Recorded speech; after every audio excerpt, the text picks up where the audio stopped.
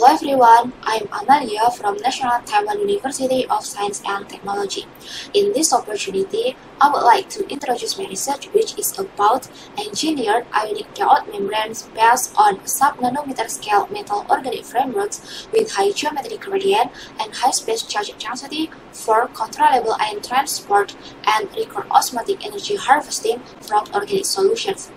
Since the salinity gradient between seawater and river water could result in a large amount of osmotic power when harvested by the ion-selective membrane, so the effort to extract energy from organic waste pollution not only will help to mitigate the environmental issue, but also it will fulfill the ever-growing energy demands. Recent study has reported a maximum power density of 4.4 volt per meter square can be achieved. Unfortunately, this value below the commercial benchmark of 5 volt per meter square. So, designing new high-performance ion-selective membrane that can be used to extract energy from organic waste pollution is urgently needed. In order to design high-performance ion-selective membrane, we are synthesizing metal organic framework. Up to now, there are a lot of different kinds of MOF that have been developed. One of them is ZIF-8. Recently, there are many researchers trying to design p-layer heterogeneous nanometer-scale membrane. However, there is no research at all that discusses about three-structure heterogeneous membrane with a sub-nanometer-scale channel.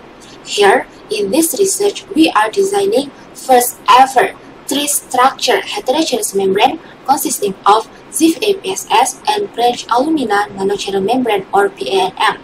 Hence, our membrane design will have high geometric gradient and high space charge density. The material characterizations verify that highly negatively charged ZIF-8PSS with high specific surface area and sub-nanometer scale channel was successfully deposited on the branched side without any defects and crack.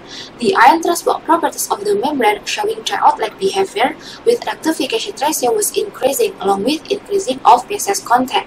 Due to the asymmetric pore sizes, charges and wettabilities of the membrane. Moreover, the harvested power density of the membrane was also increased along with increasing of PSS content. This is because ZIF-8PSS is more negatively charged as PSS content is increasing. Furthermore, the maximum power density can enhance significantly when harvested by using three-structure heterogeneous membrane of ZIF-8PSS at BANM, which can reach up to 9.6 volt per meter square.